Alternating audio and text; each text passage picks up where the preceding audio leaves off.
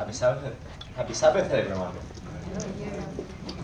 Now, today we've got 5 of the youth here telling a quick story about one of a Bible character they find interesting. Now, the character I'm here to talk to you about is a very interesting character indeed. His name is Mephibosheth. Now, before I introduce to you a character I'm here to talk to you about, it's important we go over some quick backstory to give some context of why things happen the way they do in the story. Let's take a step backward a few thousand years. Saul's king of Israel, and they're being attacked. He sees the battle is being lost and takes his life at the sight of his immeasurable loss. Johnathan, Saul's son, died in the battle to a barrage of arrows. In fact, not much of Saul's family actually survives. And the one son of Saul that does survive is killed by some of David's men in hope of favor or prize or something. Rather, David is infuriated at this and actually has some slice and dice, to put it simply.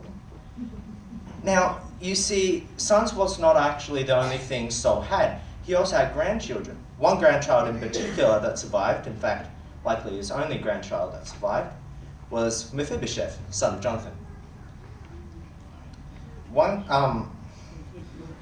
I'm sure a fair few of you have heard of Mephibosheth before, but I bet you don't know much about him, or frankly how to pronounce his name properly. You probably heard that he was crippled when he met King David, but I'm getting ahead of myself. Let's take a step back and get some backstory on Mephibosheth. It mentions multiple times while talking about him that he's lame or crippled in both feet. As to why, there's only a very brief description, and this is back in 2 Samuel chapter 4 and verse 4, where it says, Johnathan, son of Saul, had a son who was lame in both feet. He was 5 years old when the news told about Saul and Johnathan came from Jezreel. His nurse picked him up and fled, but as she hurried to leave, he fell and became disabled, and his name was Mephibosheth. Now, this was many years before the main events of the story happened in 2 Samuel chapter 9. By this time of the story, he's grown up with the inability to walk, is now a fully grown adult. Now, stepping outside of Mephibosheth for a moment, King David, now ruler of Israel, is in the city of Jerusalem, and he asks his servant Ziba if there's anyone alive from the house of Saul to whom he can show God's kindness. Now, this is a pretty weird thing for a king to ask, really, because what he's doing is he's asking if there's anyone related to Saul, the previous king left. Most likely looking for a male because of the time and setting, meaning that this could be a potential heir or even a current threat to the throne. However, due to David's respect for Saul's family and because of the anointing he received a long time ago from Samuel, he doesn't even consider such things. At the time, he doesn't even know that this man is actually lame, only that he wants to show compassion towards Saul's family. It's important to note that it's more so Johnathan he really wants to show respect to, since they were great friends back before David was on the run. The servant replies, Ziba, saying that there is a man of the house of Saul left. His name is Mephibosheth. He is at the house of Machir, son of Ammiel, in the town Lo-debar, which in Hebrew means in the middle of nowhere. And at that, David asks Ziba to find him immediately. Now, back to Mephibosheth's point of view for a moment, he's probably been scared his whole life something like this would happen.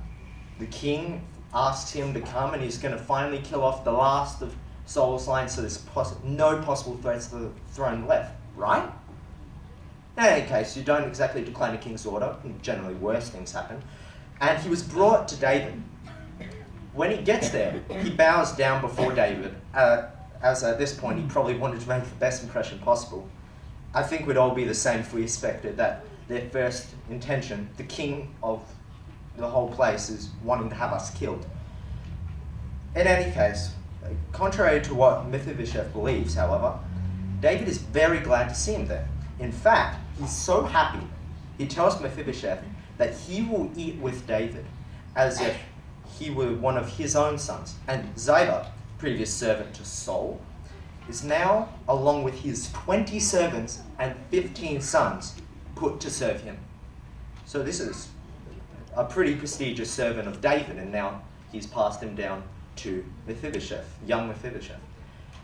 Now, reasonable question to ask is, did Mephibosheth really deserve this? He's just a man. The only thing that really made him special was that he was the son of Johnathan.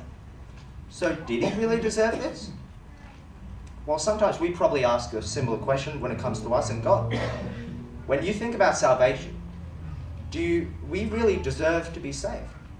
Do we deserve heaven? You know what? Maybe we don't.